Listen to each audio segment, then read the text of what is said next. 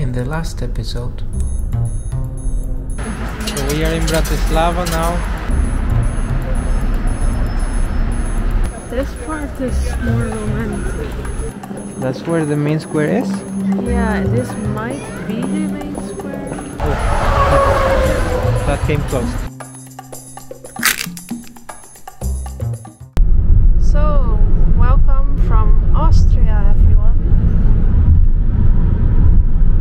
We had another change of plans.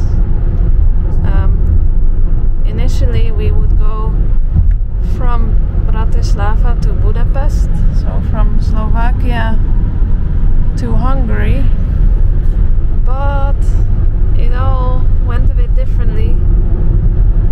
When we were under the bridge in Bratislava, we were trying to find a place to sleep, but there was almost nothing. We were also feeling a bit scared. Yeah, it was not a pleasant atmosphere there in Bratislava, and we saw no nice parking places in Slovakia near us.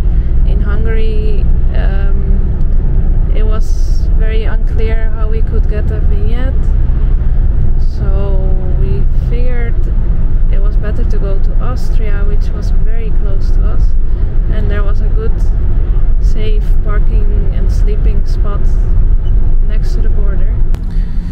We know that if we had come to Bratislava in the summer or in the very early morning, we would have had a different impression. I think there were just too many factors at play that influenced us emotionally.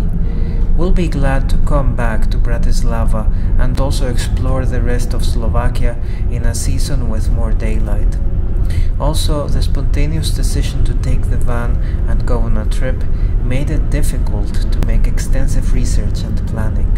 The beauty and history behind this country makes it worth it to give it a second chance.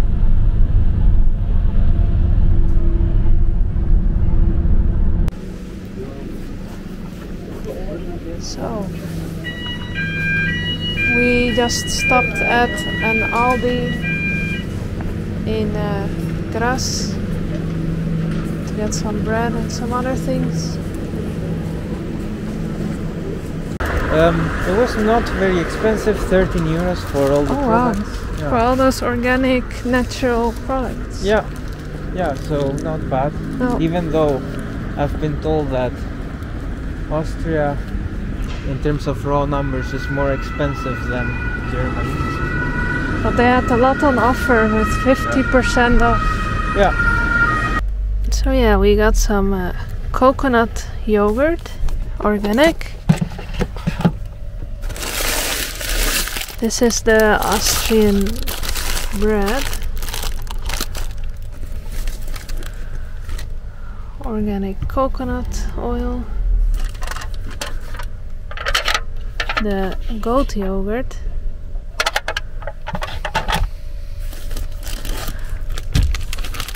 Austrian mountain cheese.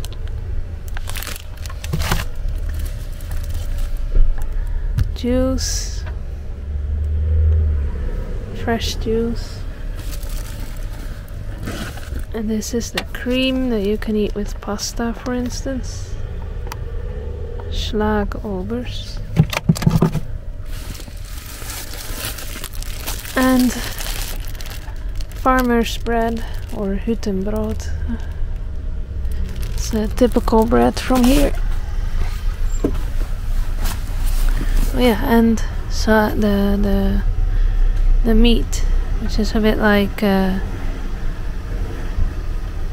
what's that called? Liver meat or something. So this is the Leberwurst. How do they call it here?